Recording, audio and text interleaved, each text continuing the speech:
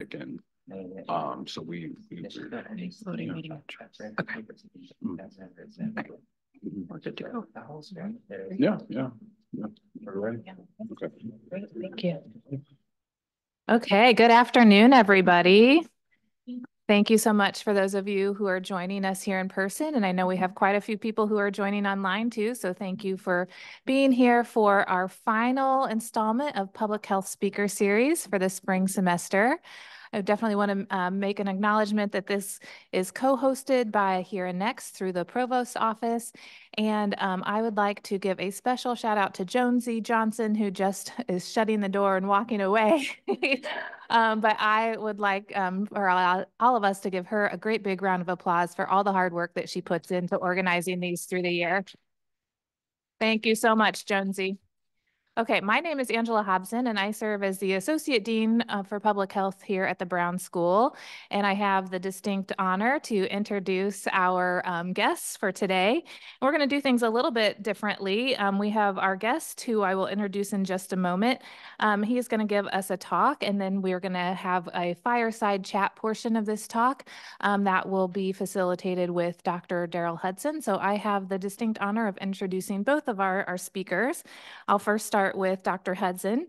He is a professor here at the Brown School, and his research focuses on the racial and ethnic health disparities and the role of social determinants of health, particularly how socioeconomic position and social context affect health and health disparities. He has examined perceptions of depression and mental health care among African Americans and investigated comorbid depression and type 2 diabetes in various settings. He directs the Center for the Study of Race, Ethnicity, and Equity at Washington University, and he also co-directs the Collaboration on Race, Inequality, and Social Mobility in America within the Brown School Center for Social Development. He holds a joint appointment with the Washington University Department of Psychiatry, and he's a faculty scholar with the Institute of Public Health. Prior to his faculty appointment, Dr. Hudson completed a postdoctoral fellowship with the Kellogg Health Scholars Program at the University of California at San Francisco, Berkeley. So thank you, Dr. Hudson, for being here today to engage in our public health speaker series. And now I have the honor of introducing our guest, Dr. Ryan Petteway. He is a public health scholar, educator, and poet who integrates social epidemiology, participatory research, and creative arts to advance health equity. He engages critical He engages critical Black feminist and decolonial theory and methods to pursue procedural and epistemic justice and advance anti-racist praxis within public health research practice, including via satire and humor, music, and poetry. Central to this work are considerations of structural racism, white supremacy, and settler colonialism as germane to matters of misrepresentation and narrative power within public health research, practice, and pedagogy. His applied research integrates social epidemiology and CBPR and YPAR to improve empirical and conceptual understandings of place and health. This includes the development of a STEAM-based high school curriculum program with youth of color focused on social determinants of health, participatory research, and creative arts, something called YHeart PDX, the Youth Health Equity and Action Research Training Program, which I think we may hear more about. Core to this collaborative work is centering poetry as both a legitimate form of knowledge, acquisition, and expression, and as an indispensable mode of healing and resistance for youth of color to counter dominant narratives. So with that, please help me welcome Dr. Ryan Petteway.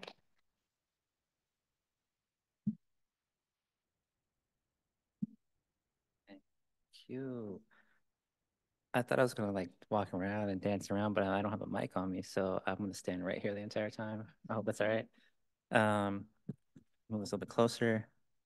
I'm almost done with my coffee. That's good for y'all, so it'll be a better talk. Thanks for the introduction, and again for the invitation to speak and share space with y'all. Hopefully by now you've had a chance to read what's on the screen here.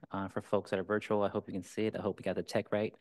Yeah, I think I titled this talk, and I title a lot of my talks. I center a lot of my work based on this passage from Bell Hooks, Black feminist scholar.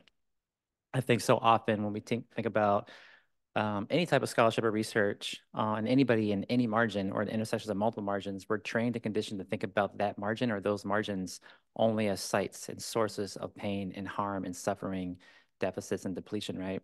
What Bell Hooks talks about is like that margin, our margins, our multiple margins are also sites of power and resistance and radical possibility and imagination, right? That's what's missing from our training in public health. I'm not assuming everyone in here is in public health, but that's the field that I'm in and closest to. And I would say that it's a fundamental issue if we're being serious about anti-racism. We can't possibly be anti-racist if we're not embracing this idea that the margin is not just a site of pain and suffering. Margin and marginality are not synonymous, right? And I think for me, I can't give a talk without thinking about this.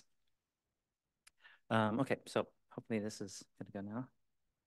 Let's click here, okay.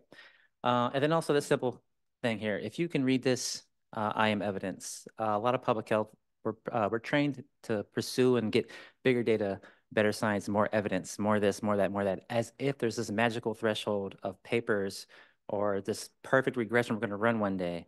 That's the thing that's going to save us. And then it's not. You know this, I know this. So why do we keep doing this and telling ourselves this lie, right? We don't need more evidence. Everybody in this room that has a story to tell, you are evidence. You don't need anything else to justify or make a claim against or for anything, right? That is an illusion.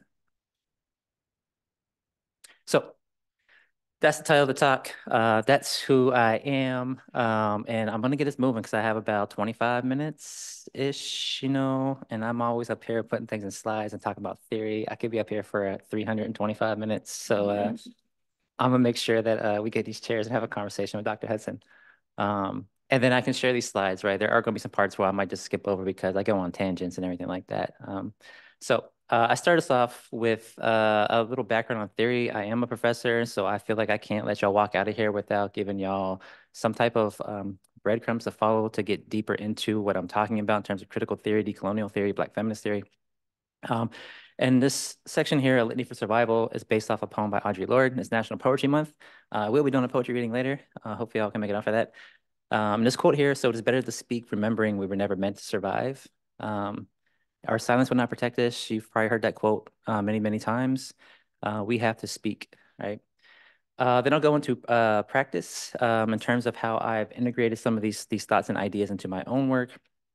And this line here, "Ain't got no, I got life," is from a Nina Simone song. If y'all are familiar with Nina Simone and this particular song, it's premised upon this idea, this narrative of the things she's singing about that she doesn't have based on structural racism, colorism, sexism, right? But then she spins it in the second part of the song and talks about all the things that she does have, right? That's what's missing from our public health stories, right?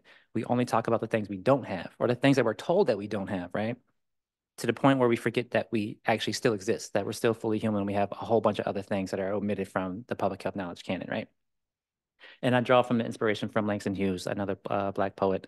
And then this third section, My Soul's Intact, also another Nina Simone song from Young, Gifted, and Black. For future scholars and potential educators, practitioners, there's a whole world out there, right? If you go through your entire public health training and you're only seeing that one narrow lens of what our communities at the margins are, you're missing the bigger picture, right? There's a whole world out there, and it's up for the current folks, practitioners, scholars, educators, folks like myself, to remind y'all and give y'all permission to lean into that. Not that y'all need permission, but that sometimes that's what we think we need. And then I'll close, and some inspiration from one of my favorite creatives in the world, rest in power, Nipsey Hussle. Fuck living basic, I'm taking risks. Fuck what they're saying, I'm saying this. Sometimes you just gotta have the audacity to say the things. Okay, so first, quickly through Foucault and other F words that you will hear in this talk. We have to talk about power, right? It's amazing to me that y'all can get a training and acquire knowledge to get philosophy degrees of knowledge, right? Doctorate degrees and all this stuff, but never have a conversation about what knowledge actually is. Idea of epistemology, right? And the way that power and epistemology work to shape the knowledge landscape. For me, I think about repressive and productive power from Foucault's work and this idea of objects, ritual, and privilege. The idea that power is used in repressive ways, right? So if you think about what is published or not published in the literature, what is funded or what is not funded, right? That is a form of repressive power, and productive power is the opposite of that in many ways, right? There are certain things that will be researched to death, right? You will read 1,000 papers about what's wrong with our communities, right? That is productive power. It creates and produces a narrative, a dominant hegemonic narrative, right? And it also takes up space from alternative narratives, right? So productive and repressive power work in tandem. They're both always continually working together. Part of the way this plays out in public health, in terms of objects and ritual and the privilege, the idea is we're producing objects of knowledge, right? We have to go out and create this thing, right? And there are rules for which we do this. You get a grant. Well, first you have to write that grant. Only certain people will give you that grant based on this power knowledge structure, right? Only certain things will get funded, but you have to get this grant. Then you have to do your research, and there's certain methods that are seen as more legitimate, right? Usually quantitative, reductionist, empirical things, right? And then we have to send it to a peer-reviewed journal where we just assume that the word peer is like they're serious. It's like the most unserious use of peer I've ever heard in my life, y'all. Peer-reviewed journal.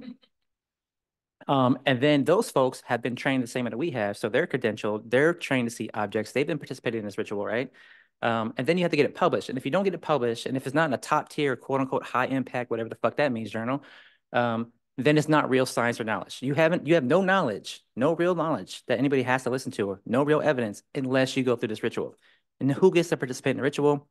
That's the privilege. Folks like myself now, right?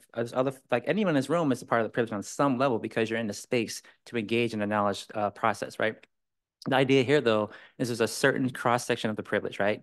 There's a certain set of knowledges and epistemologies that folks and methods that folks have to engage in order to prove themselves. And then once they prove themselves, they become the peer reviewers, right? So we have to go through this gatekeeping process, right? I also draw from Patricia Hill Collins' Black feminist legal scholar work in terms of her conception of power, but I won't spend time with that at this moment because of, I want to sit down and talk with Dr. Hudson. So what does this look like in terms of the structure of knowledge production in terms of anti-racism, decolonizing, and public health, right? Well, this is what it is. Less than 6% of faculty are Black, less than 6% are Latinx, and 0.3% are Indigenous. And that's not an error. I did this math. It's about one Indigenous tenure track faculty member for every 700 white tenure track faculty members on a landmass that was 100% Indigenous folks. That's who our faculty are in our schools of public health nationally. Editorial boards is a similar thing, 77% white, 1% Black, 3.8% Latinx, and 88% straight. So if you're a queer woman of color and you're doing research for your margins, your intersecting margins, sending your research off to do this ritual for your peers, do you think you're going to actually find your peers out there to understand where you're speaking from and who you're speaking for? This is a matter of epistemic gaze and epistemic pose, right? Social locations that we embody are pose. Gaze, who are we writing for? Toni Morrison and James Baldwin talked about this, right? This idea that they're tired of writing for this imaginary white man. They're writing their books so that a white man approves it, right? Imagine having to do your research such that the editorial board members will approve it. Think about the ways in which we compromise our ideas and knowledges and our expressions because we're trying to get it through to satisfy, to appease this dominant editorial gaze. Same thing plays out in NIH, at National Institutes of Health grant review panels. This is the largest source of funding for public health probably on the planet. Someone could fact check me on that. We have so much money wrapped up in this in the US. I'm sure other countries have money in this too, but the NIH, which is 98% discretionary funds, which means that they're inherently political. There's no funding for NIH without a political process. So let that marinate for a while. The folks that decide what gets funded for there, also mostly white, 89% white, only 11% for underrepresented backgrounds, right? So if you want to participate in this ritual, doesn't bode well for us, right?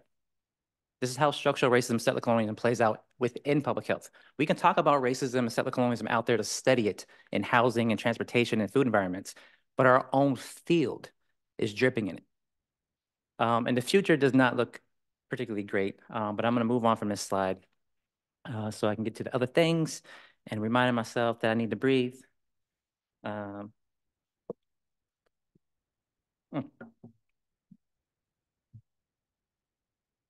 drink water. Shout out to Jean-Baptiste.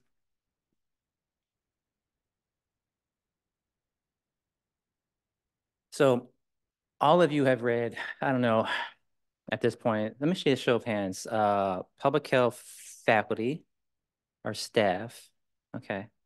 Public health master students, okay. Public health doctoral students. Is there an undergraduate public health program here? And anybody that's like kind of public health adjacent-ish, okay. Got it, right. Making all these assumptions, right? All of you by now have probably read, I don't know, let's just go with 4 dozen papers that the last 2 or 3 sentences of a paper amount to more research is needed. I'm here to tell y'all that it's not. We don't need more research, y'all. This is what MLK was talking about, this mythological concept of time, right? Wait for a more convenient season. That's basically the public health equivalent of like, we need more research. The fuck we don't, like, stop it, right? There will always be one more thing, one more study, one more like sample, one more regression. It's a facade, y'all. It's fake. It's an illusion, right? This is how racism manifests in our own field. We keep saying we need more things. Says who? We didn't say that about our own communities when we're coming from the margins, right? We didn't say that. I don't think I need more research for the things that I care about. And this reflects this idea from critical race theorists, Zubiri, Medina Silva, of white logics and white methods, a context in which white supremacy has defined the techniques and processes of reasoning about social facts. It assumes a historical posture that grants eternal objectivity to the views of white elites and condemns the views of non-whites to perpetual subjectivity.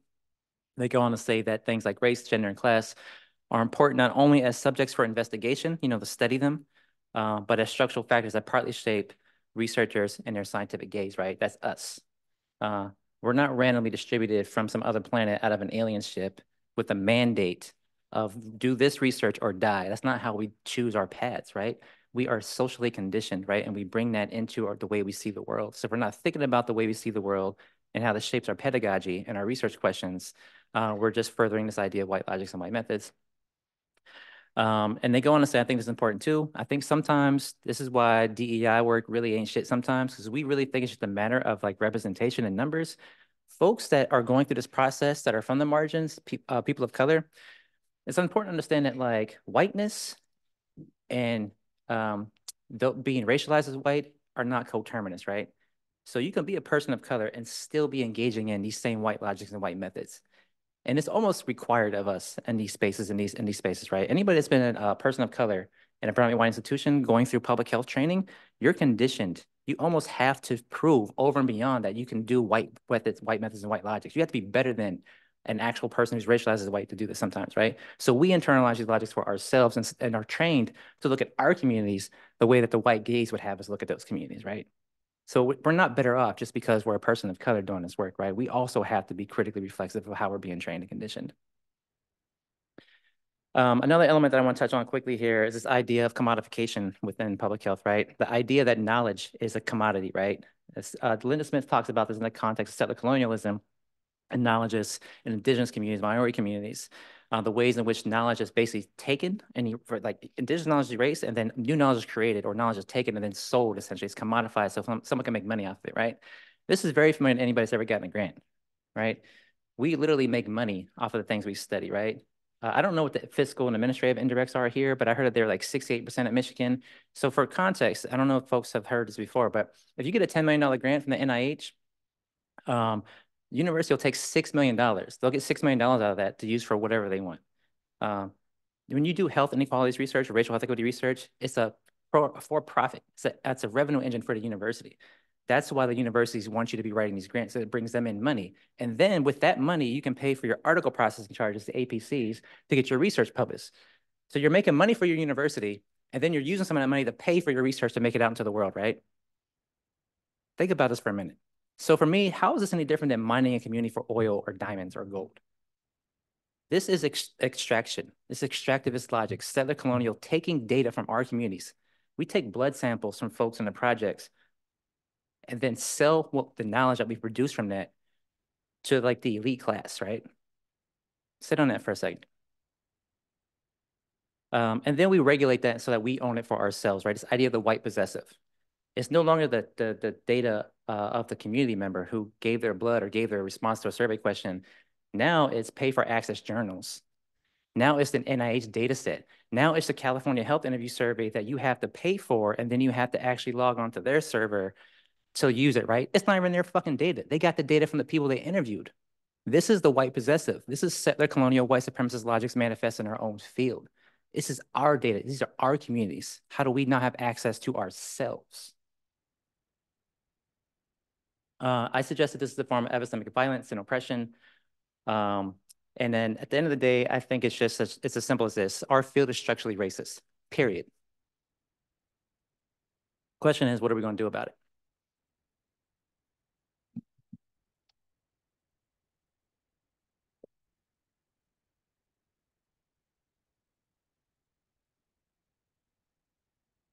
Here, I want y'all to think about your training to date and ask yourselves, have you ever, if you're coming from a margin or multiple margins, have you ever read a research study that said that your margin is dope, that your margin is beautiful?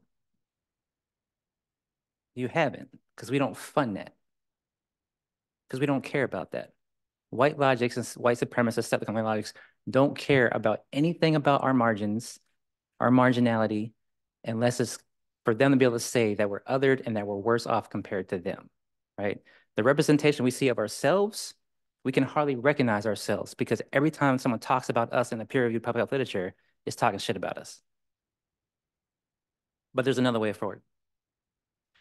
Arts, we can make it irresistible. Tony Caven Barr, right? Arts are good for us. They're good for us individually, mental health, art therapy, y'all can read the literature, and it's good for us collectively, right?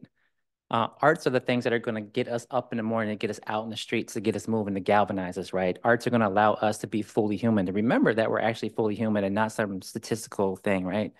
That's the power of arts for us, right? It allows us a path forward to engage in what Antonio Gramsci talks about as rearticulation. Folks that are familiar with critical race theory, counter storytelling, bell hooks the notion of power from the margins, this idea that when we're coming from the margin or multiple margins, as we move to center to acquire knowledge, right? Now we're in the center, we're at WashU, right? What's the risk that we lose ourselves here, right? So when we go back to the margin, are we still the same person? Or have we allowed ourselves to be colonized? So that now we're perpetuating the same thing the center was, right? Can we retain our power from the margin, or are we giving it up when we move the center?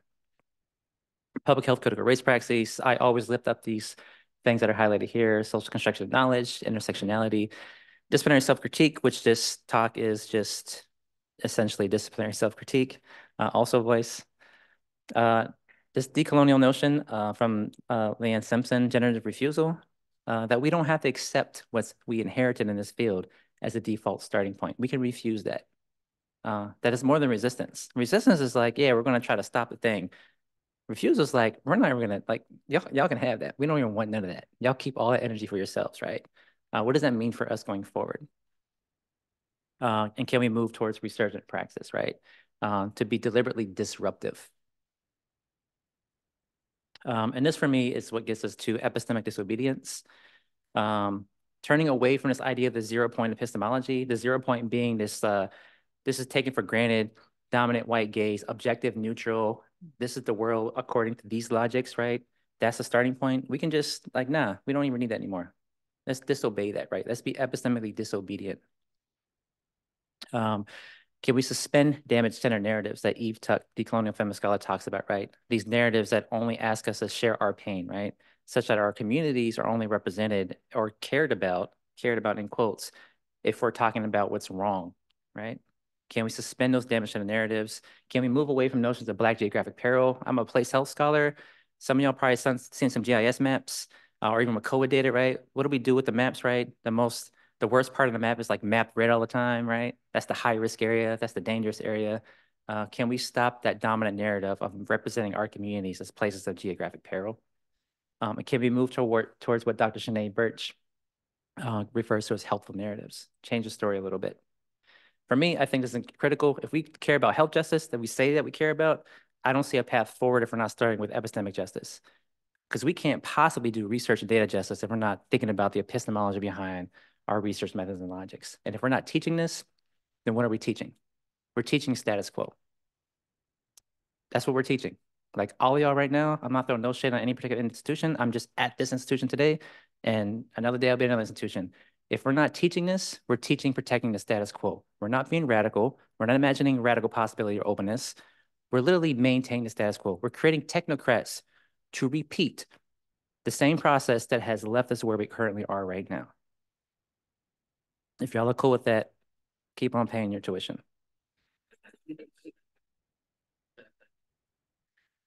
All right, how am I on time?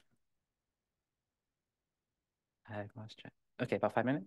5-ish, okay. Now to the more fun things, right? That was fun too, for me, anyway. Or maybe it's just the coffee, I don't know. To the poetry things, right? Cool. So what I try to do is integrate a lot of those things into my work from the beginning, and it's just a paper trail for y'all. I'm not going to spend time on this. Bottom line is I try to move through this framework that I developed called the People Social Epi. As a placeholder scholar, I think this is where the real power is, right?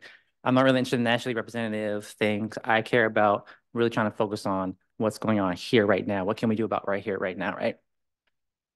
And then moving towards something that's more participatory and collaborative, and that ultimately is anti-racist and decolonizing, and then ultimately allows space for creativity as a powerful form of knowledge production and way of knowing, right?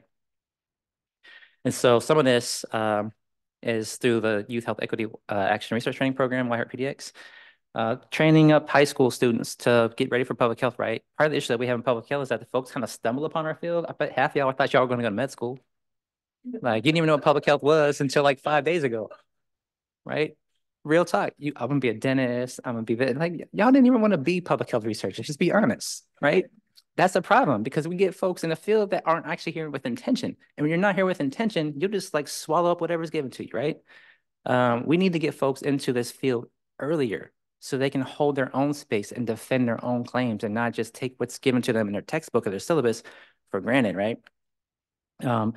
So we're trying to train them up, and we do this through these training modules, participatory methods training, photo voice, activity-based mapping, X-ray mapping, and so on, and also engaging creative arts. The first project we did that we ended up having a little bit early because of COVID. You know, they did photo voice, had their photographs, they were writing poems, they created little buttons and things of that nature, and they also customized, designed some hoodies.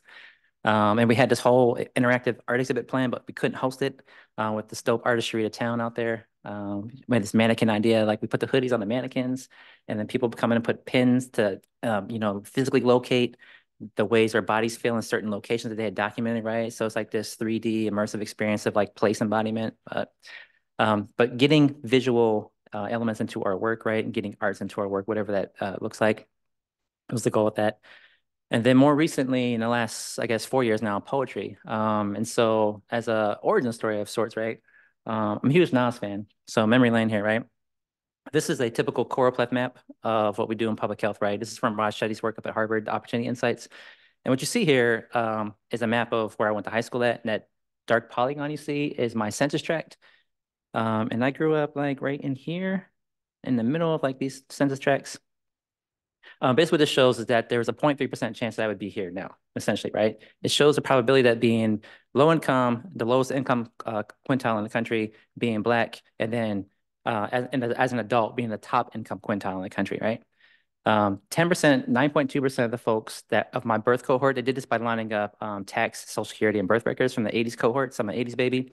9% of the folks that were born a part of my cohort from this community are in prison or in jail, and only 0.3% of folks from this community are in the top quintile of income, right? I say that because they had the audacity to do this and talk shit about my neighborhood, and they'd never been there. So they got the math wrong. A 0.3% chance. I mean, like, y'all, like what regression did y'all run? Like, y'all messed it up. Like, I'm here. Because they didn't come down and talk to us, right? These are my homies from high school. All of us went to college. Now, we might have been the only 5 or 6 or 7 Black males from our high school to go to college, but still, we had a squad.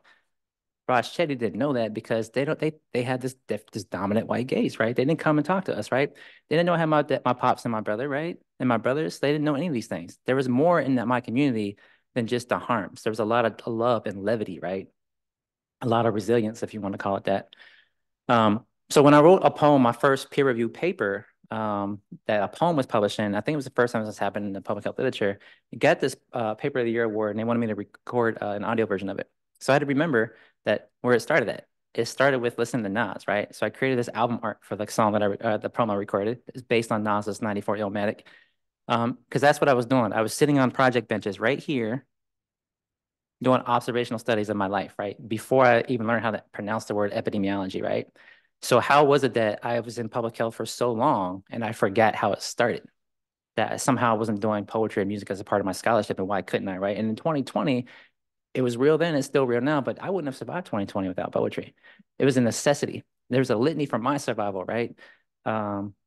it was not a luxury, as Audre Lorde says, poetry was not a luxury for me in 2020. So I had the audacity to write a poem and try to tell them, like, listen, this is public health scholarship, and they agreed, which is great. And then I did my research, you know, back there, and that's my mom right there, doctoral degree, go Berkeley.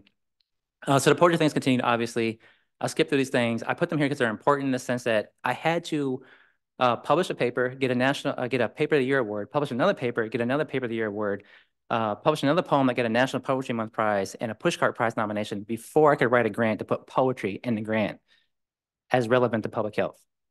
Let that sink in for a second. I literally had to go out and do the things on a level before I could actually justify doing that for my own scholarship. And now there's a public health poetry section in the first ever one in the peer-reviewed public health journal that y'all can send your poems to. So send us your poems, right? And then quickly here to close out, we do poetry workshops as a part of this project now as well, and also poetry competitions, and we're creating chapbooks for these. So we're going to be able to have the competitions put their poems, youth competition with the SCI youth, the same youth that were doing the research, the writing poems and putting them in a chapbook, and then the workshops. And I'd have to say that the workshops, probably the best thing I've ever done in public health space. There was so much Black joy and love in that room. I'm like, I don't need to evaluate this at all. People are in here healing, they're laughing, their heart rate is great, you know, and like, you know, like, I don't care about blood pressure. Like, this is great. I don't need like somebody to come and take a blood sample and be like, yo, like attending 3 poetry workshops for 14 minutes increases self-efficacy by 4%. I don't care. But that's the type of shit that we do. That's white logics in public health, right? It's, in order for them to think this is real public health work, that's what they would want to do to it. They can't just let us be, right? And extending from the poetry project, I wrote a poem in International Journal of Epidemiology that I formatted as a bar chart. And this was kind of the inspiration for this theme that we have, this annual event we have every year for National Poetry Month of stats and stanzas. And so we bring in the poetry contest winners from the youth organizations. Self-Enhancement Inc., which is the Black Youth Organization, and Asian Pacific American Network of Oregon, which is Asian Pacific Islander Organization. And the poets come in and we invite featured poets and we do a thing, and it's dope. And we have a DJ and we have yummy food, and it's all about healing and love and resistance, right? And all those good things. And the next one is going to be April 26th. I'm actually planning for that right now. So when I get out of here, I got to send some emails to figure out who we're going to get for the catering, you know? And the next part of that is going to be that project is doing the GeoPoem project, where the poet winners, we're going to, you know, map the poems and them recording their poems on site, because the poems are place-based. They write poems about specific places and how they're connected to community health. And so there's going to be the poem and then the audio recording of them on site that will be somehow embedded into a digital map. I have other things in terms of pedagogy, creative things. I'm going to leave there because I really want to get into a conversation. But I will stop on this quote right here. I guess it's a good stopping point. You know, I mentioned that there's a quote from MLK, Dr. Martin Luther King, about this idea of a more convenient season, you know, that we got to wait, just wait, trying to dictate the pace and the urgency of pursuing health justice, right? And then James Baldwin talks about this idea of time as well. You probably heard the quote, you know, you've taken my mother's time, my father's time, my sister's and my brother's time, my niece's and my nephew's time. How much time do you want for your progress, right? How much time? I think about this, like, how much research, right? And I leave with this quote here, I guess, because I feel like at the end of the day, we keep on talking about the things that we need to do, we need more of this, more of this, more of this. I think we already have what we have. And we can't afford to be out here waiting for someone else to approve and say, yeah, it's good enough now, right? There's no more convenient season. That's a myth. That's white supremacy at its finest, right? We have to be the ones that have the audacity to try to make it over. Okay, thank you. I'll stop. And how about Rip?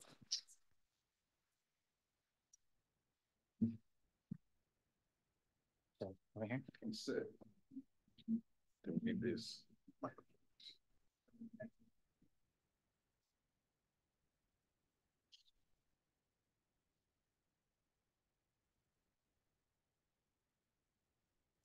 All right, thank you all for joining us. Can you hear me okay? Great. So Want to keep up? Okay. we'll transition to our TV set for this for our engaging fireside chat. We do actually have a fireplace in here, so I guess that counts. That's what we can do at places like I just dropped some fire, so there's yeah. So we go way back. We knew each other when we were master's students at Michigan a long time ago. The first question I have for you, which is, I don't have the creative powers that someone like you do, but I'm really impressed with you and have loved to see your career and your trajectory and the impact on the field of contributions you've made. Fortunately, I've been behind the scenes and some of the things that you mentioned up there, and being able to make decisions and make awards and things like that. So I've really appreciated your contributions, and genuinely, I'm proud to see you doing what you're doing and trying to change the way that we think about public health and epistemology and theory and all that. So just want to give my thanks. Thank you. Thank you. Yeah. My hat's off to you. So the first question I have, which is kind of awkward to answer, which is, sitting in rooms like this, how do you do what you do with this without any scaffolding? So there's no blueprint for what you're doing. There's no guidepost. There's no evidence-based practice, which is a tenet of the Brown School, right? Evidence-based practice. So how do you chart your path without that evidence-based practice? Yeah, no, that's a great question. I think that I don't know. I think that for me, I think that I see evidence, right? I do feel like there are signposts. I think that unfortunately they're not in our own field. I think that for me, and that's why a lot of what I talked about was they're from fields and from folks that people have never read. And I think that's one of the limitations of public health is that we think that we have the arrogance to be like, this is public health. We have a whole campaign, with those red stickers, y'all seen it? This is public health, right? Like we're so arrogant and ignorant. And it's like, I think that for me, that there are signposts. It's just that the folks that are currently running our field, that are deciding on what our accreditation guidelines are, CEIF, what the competencies are for getting a degree or our curriculum requirements. I just think that there is a lack of awareness that there are ways in which we can know and produce knowledge and take care of ourselves and move towards healing and all those things. But there's, unfortunately, to your point, there's no evidence base because that's a set of logics that our field centers and kind of puts on a pedestal. But I feel like for me, those signposts are coming from Black creatives, Black feminist scholars, right? I think that Audre Lorde for me is the ultimate signpost and guide and evidence for our field, right?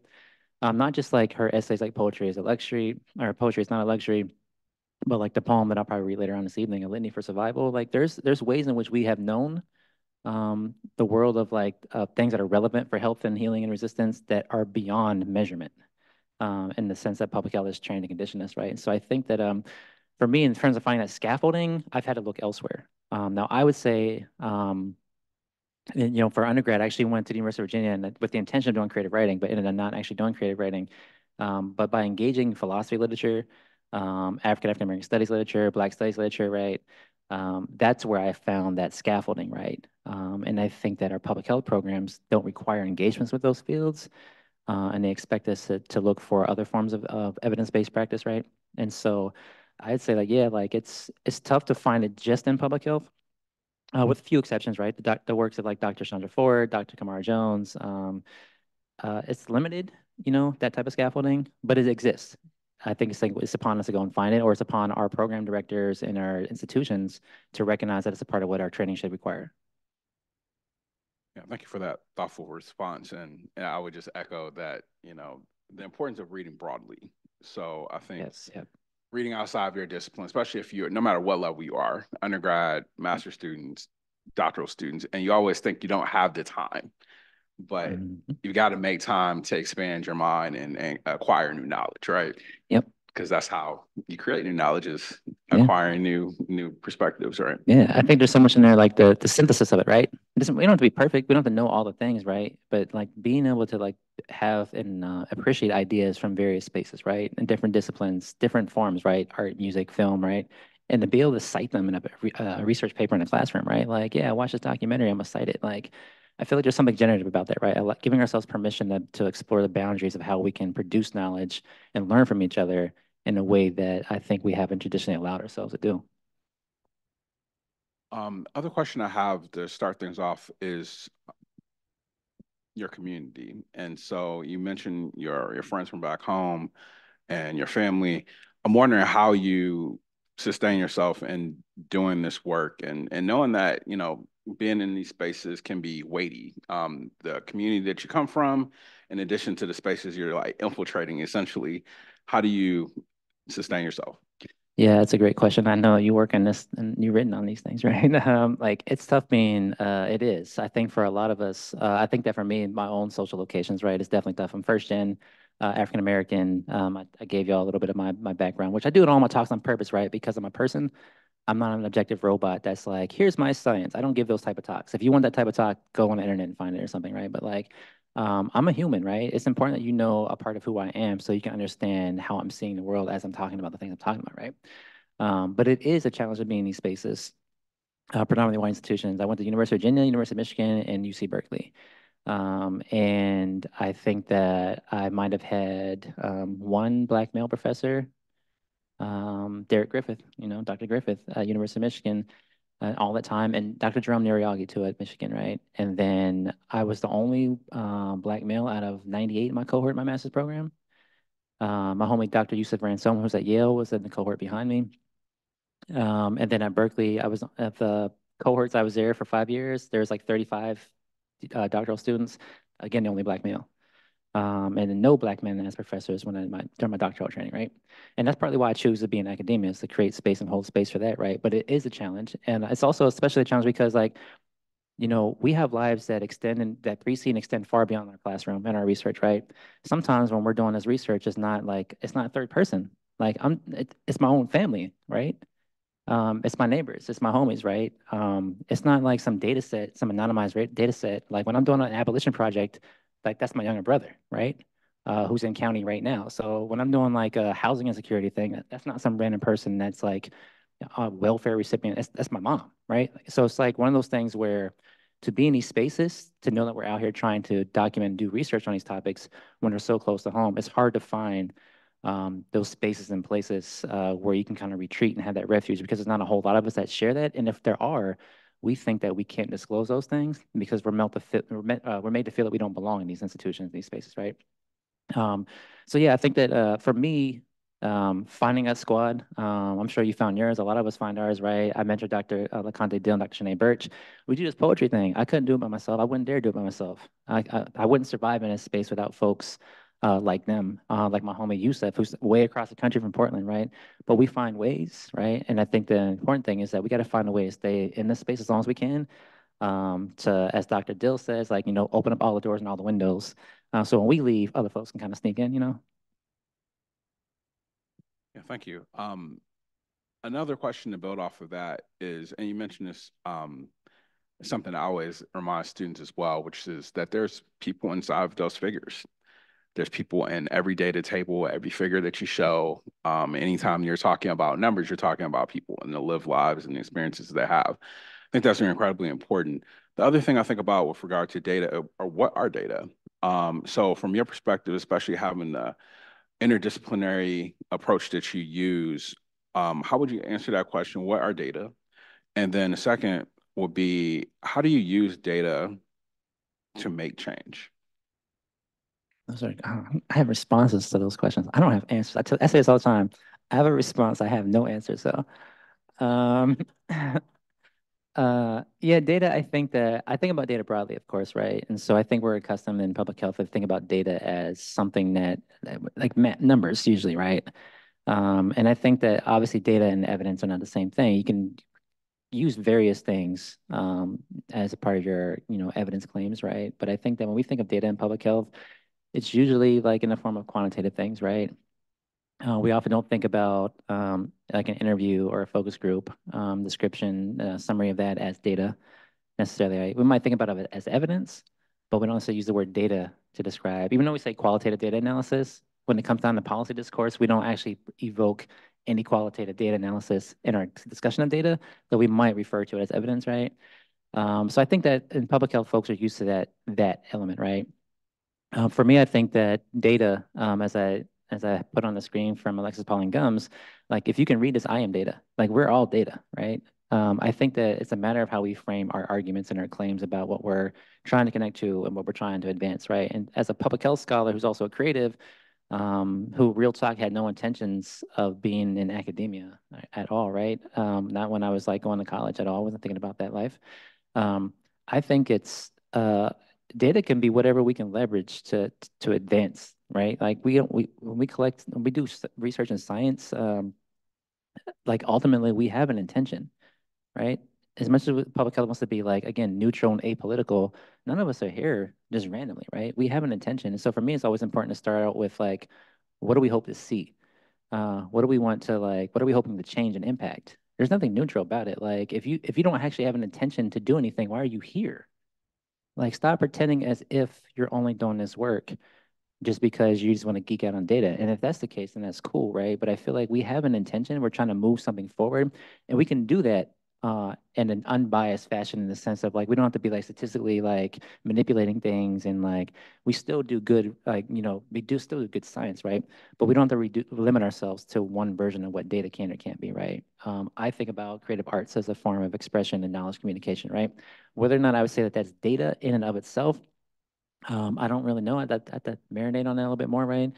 But I think that any way in which we can show up and hold space and engage in that conversation, that can be a part of the data conversation for me, right? And so like a poem, as I like to say a lot, like odds ratios aren't going to save us. I don't know if a poem is either, but I know how one makes me feel, right? And at the end of the day, that's all the data that I need to suggest that it belongs in our conversation. Thank you.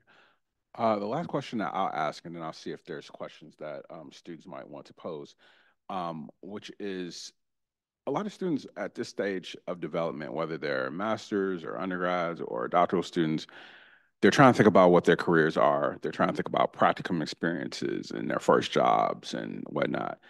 Some of them are looking for what I like to call an on-ramp. So an on-ramp to making a difference, on-ramp to having an impactful career, making major contributions. It's a very broad question. I know I'm posing like super hard questions. Like I wasn't ready for It's this. much easier to pose questions than to respond. But my last hard question is, what advice would you offer to people who are looking for that on-ramp, like into making a difference? Oh, man, again, I don't have advice.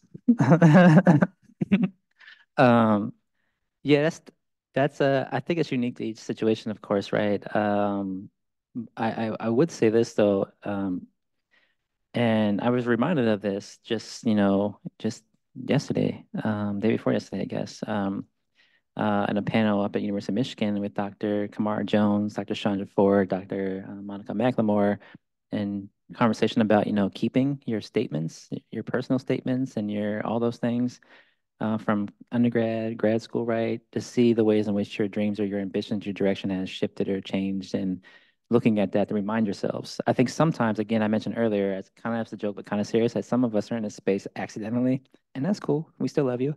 But it's like, I think that not losing track of what got you into the work is probably the first part of like the direction about how to find that on ramp to get to the next point, right? I think that what happens to so many of us is that we get in here, and I speak from my social locations and especially like being first gen, feeling like you don't really belong in a space really at all for most of your training, right? And so you're not really sure how social capital and things like that and connections and all that work, right?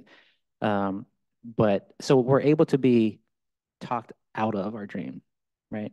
We're able to be moved off of our real passion and our real interest, right? We allow ourselves to basically what, Black feminist scholar Chrissy Dawson refers to as like epistemic quieting, when like folks basically quiet our testimony. And then we learn to smother our own testimony, epistemic smothering, where we learn that, okay, I probably shouldn't say the things I actually feel. I'm just gonna like keep my mouth shut and be quiet and just go with the flow, right? That happens to so many of us, right? And so I think that one of the ways that can help us navigate that process, so we can more so that the on ramps that we're gonna go look for or be able to be aware of, they're more aligned with how our dreams started. Because sometimes we allow that to be corrupted and co-opted by the training process, right? You end up doing a project with a faculty member and you spend all your time doing that work and then you lost track of what even got you into the field to begin with, right? And the next thing you know, your on-ramp is doing more of that work and that's not even what you came here for. So I think that that's one thing I'd say. I think other than that, I think just like leaving open the possibility that like maybe it's not public health work, maybe it's not in academia. Some of y'all are probably creatives already, right? Graphic design or filmmakers or whatever like that. Like I think that there are other ways to do health justice related work that don't look like the way you've read it in your classes. So give yourself permission to explore that. And you probably find some more on-ramps that appreciate you and value you and make you feel like you belong than the traditional public health process. Yeah, thanks. I think that's a really good response. And I think it's a good segue to think about students and what might be on your mind. So I'll pause here and see if there's any questions from students who might like to pose questions to Professor Petteway.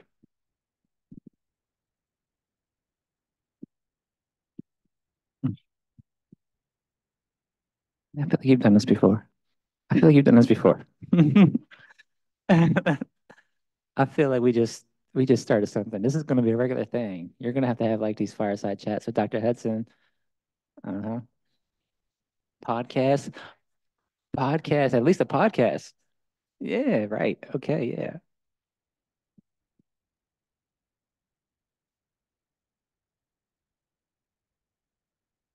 Can you hear me? It's good, yeah. All right. Thank you so much for the discussion. It was amazing. I really appreciate the work that you do and the fact that you've gone out of your way to sort of criticize the norm, which has time and again proven that it wants people to conform to whatever definition that it makes of itself, and also the fact that you push for people to have their own identity, which may not be governed by what people may say or think, but their own personal experiences and stand by that. So I'm wondering, during your pursuit of such a career, uh, at what point did you start building your social circle that would help you, that would support you in moving this agenda forward? Because um, creatives, it's not like they're not as they may not be as commonly positioned in our field as we may think, and the field that you selected is kind of it's a technical field, but then you decided to bring that creative mind space into it. How was your experience when it came to building a social circle to be able to push this to the level that you've reached now? Yeah, thanks for that question. And it's spot on. I feel like that's exactly what it is. It's creatives and creative ways of thinking and knowing aren't really given space in our field, right? Because it is seen as a technical, and it is, right? And it's like I don't want anything I said to be construed as like being like a science or a scientific or anything like that. But I think that there's a broad range of knowledges and epistemologies that count as science, right? But in terms of the creative things, yeah, I think that um, I should say this. I think I mentioned I went to school to do creative writing, ended up moving away from that. But when I was up in Michigan, when Dr. Hudson was up there, I did a public health mixtape thing where I created like I used to do like a lot of music, and so I created like this 9-track, 7-track mixtape.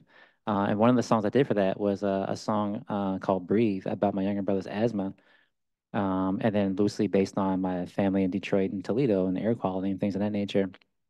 And so, and I recorded it, and my advisor at the time, Dr. Melissa Valerio, was like, "This is dope. This is incredible. You can use like hip hop to do like health communication messages for like asthma, essentially, because I was doing asthma research." And so the fact that, and then she suggested to me that, you know what, we should see if the American Lung Association wants to incorporate this in their youth outreach, right? And that was the first time that someone had seen what I was doing and recognized the potential for it to have space, right? Because I was going to do it regardless. I was doing music way before I even knew what public health was, right? But having somebody to see that in me and to basically not give me permission, but to be like, oh, by the way, you should probably consider doing this, right? So I think that's kind of where it started with Dr. Melissa Valerio. And then I think that from there, um, I know that when I went to Berkeley, I didn't know this until after the fact, but when I applied to the doctor program at Berkeley, I mentioned that I had an interest in creative things, right? And part of my statement was written as a 5-part prose poem. And what I didn't know at the time was that Dr. LeConte Dill, who was finishing up her doctorate, was on a review committee that year and saw my statement formatted as a poem and was like, hell yeah, right? And then so I feel like there's been these moments at different spaces, right? And others that I'm probably not aware of or not recalling right now that have signaled to me that this is doable, right? And then I think since those, I just shared those two examples. Since then, it's been more intentional. On the last 4 or 5 years, it has been trying to build a squad intentionally with Dr. LeConte Dill and Sinead Birch and others, right? And then I think that sharing it, right? So I'm doing a poetry reading later on. I think partly it's like we have to be, for the folks in this room that are creators, we just have to be more, we have to have the audacity sometimes, right? And then once you find those 1 or 2 people, allow them to be like that dream space, right? If nowhere else, find a few folks that you can just dream with, right? You don't want folks that are always looking at your paper, ready to edit and revise and, show all comments and shit, like, you don't want that. Sometimes you just want somebody to send your thing back and be like, I love it. Like, that's what you need sometimes.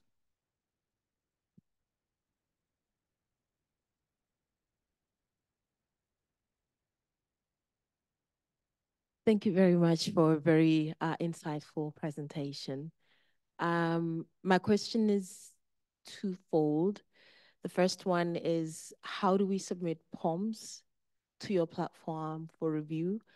I have a poem that it's more like a rhetorical themes in there. It's entitled Controversial Topic, Vaginas are screaming, but not in the literal sense. Yes, so I'd like to know, how do we submit? I'm interested to submit some pieces that I have. And secondly, my question is a little bit closer to what Raymond asked. How do you operationalize your ideas? For instance, like I have poems that are kind of can be perceived as pushing boundaries. I have podcasts that I've recorded that are more like teaching aids, if you like, and some little models here and there, like different pieces of things. As an artist, some of them more leaning to public health. So how do you operationalize those things? I mean, part of it I had like what you did, somebody had to find you and show interest in your work, but how do you operationalize those things so that you can now get into the space and start to actually intentionally have an audience and have people actually start to see your work and that impacting them? Yeah, thanks. Yeah, for the first one, for the journal, so it's health promotion practice, and the poetry department. Yeah, you just submit like a regular article. You go to submit paper and you choose poetry for the public's health. And yeah, send it for sure. Actually, I wish I was supposed to say this though. I think we're closed for submissions right now, but we are going to be opening. We have a backlog. We have some internal things that, it's another conversation, talk about peer review publishing and capitalism and all the things. When you have journals that are owned by publishers, and then you have 3 Black creative scholars that are like, that doesn't feel like the way things should work. You got to work through some things. But yeah, so you submit it just like any other paper to the journal. And then the other question, if I understood it correctly, I think that for me, in terms of like being able to defend it, It's okay, they get recorded, and then I can watch them later. right, it is okay.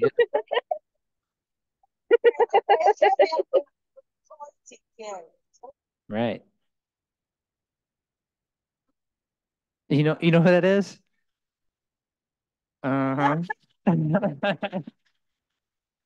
Right. I'm gonna need their address or Mama's address. Yeah, for the other question, I think that for me, in my experience, I think I mentioned some of it, like sometimes like thinking about at least what I heard in that question is like, how do you get folks to pay attention to the work and take it seriously as like public health related things and creating that space? Like for me, like I had to defend it by drawing on the field's own literature. Like, so I had to like literally go into the field and be like, well, y'all said this. So where's that at? Like it's almost like you got to use the science of the field against itself and point out the contradictions, right? And for as one example, the poem that I put, the bar chart poem, International Journal of Epi, it's like the #1 epi journal in the world. And the poem is basically talking shit about epi. And I'm like, but that happened because of like this back and forth conversation with the editor. I was like, listen, like you said this, your journal says this. And then your reviewer and you and your comments about the poem, you say these things. And I had to point out the recursive logic. They're like, well, our readership won't be familiar with these concepts. And I'm like, why won't your readership be familiar with these concepts? Because you don't talk about these damn concepts. So you're using that as an excuse to not talk about the concepts again, right? That's what our field does. This is the issue with evidence-based, right? There's a structure that creates evidence, and then we have to show that our current work is connected to the evidence base. But if the evidence base is designed by these logics, then there's no evidence that our new evidence could be considered evidence, right?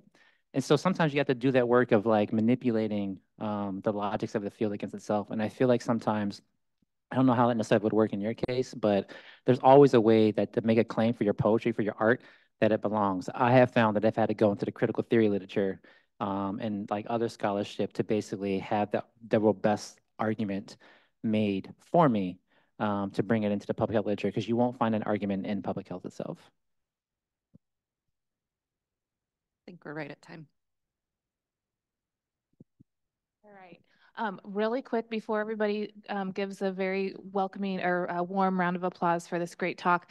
If you want more, there is more. Ryan will be back today at 4:30 in this room to do a reading and to engage with all of us on thinking about how we can tap into that creative side of our brain. So if you want more, come back please at 4:30. And thank you so much, Dr. Petteway and Dr. Hudson, for being here. Great conversation. Everybody, please help me thank them.